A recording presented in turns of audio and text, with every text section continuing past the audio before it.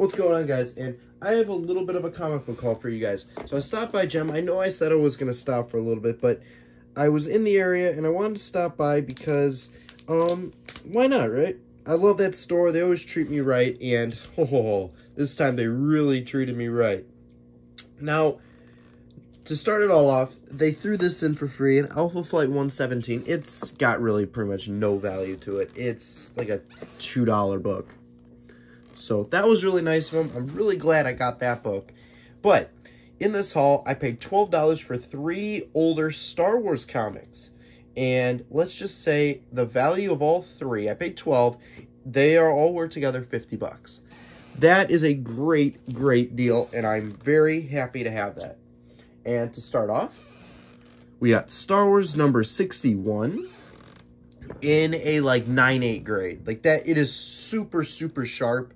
Really happy. $4 price tag, and that book goes for $10. I mean, they charge so little for these original Star Wars books, and it's shocking. I don't know. All right, this is where it gets pretty crazy.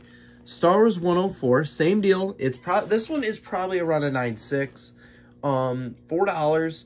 It is worth $20 raw, and that is incredible. That is $20 is about what a 4.0 goes for, maybe like $20, $30 for a 4.0, which this is a 9.6. 9.6s go for like probably $150 or something like that.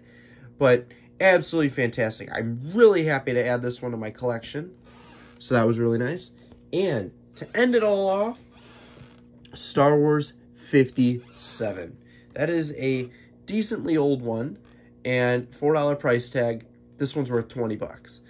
I am so happy to be adding more early Star Wars ones because they usually don't get them. This is really cool, and I'm really happy to add these and to get a little freebie. So that's awesome. But yeah, I hope you guys enjoyed this little video. Put something down below and subscribe us to the next video. See you guys.